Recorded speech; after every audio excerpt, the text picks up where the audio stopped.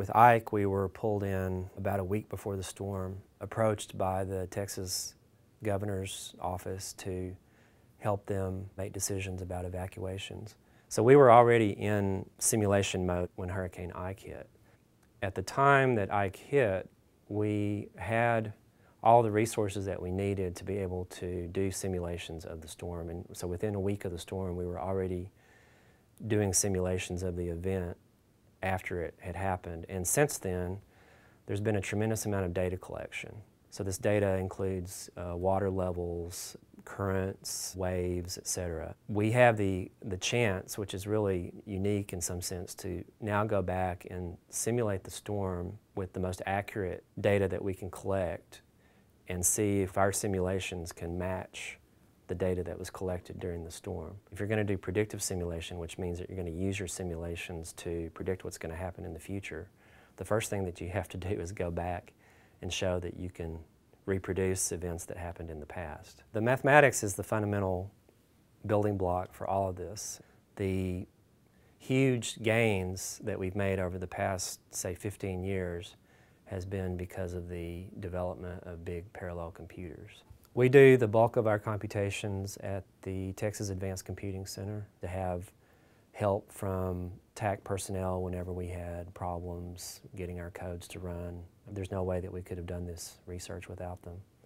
This simulation shows what would have happened if Hurricane Ike had hit landfall here at this point instead of here. These colors are the maximum water level, and red is about 20 to 25 feet of water. So what you would have seen in this scenario is a huge amount of water hitting the upper reaches of Galveston Bay and propagating up the Houston Ship Channel, flooding most of the western part of Galveston Bay. All these cities along the western part of the bay would have been flooded, and entire Galveston Island probably would have been inundated with water.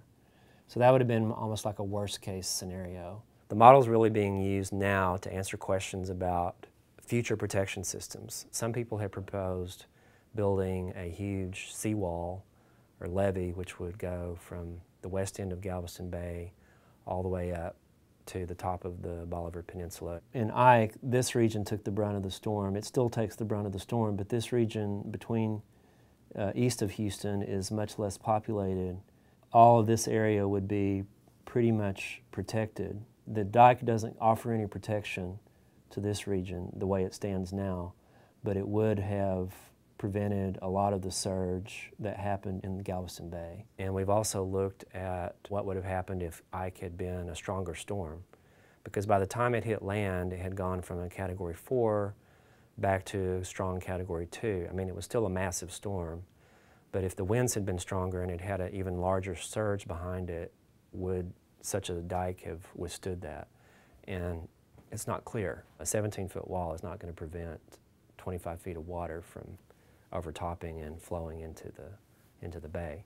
For decisions to be made, we're going to have to do a lot of computer simulations because that's the only way that we're going to get answers. We've met with people who are in the forecasting business, people that are concerned about environmental impacts or ecology or development questions, Department of Homeland Security, the U.S. Army Corps of Engineers.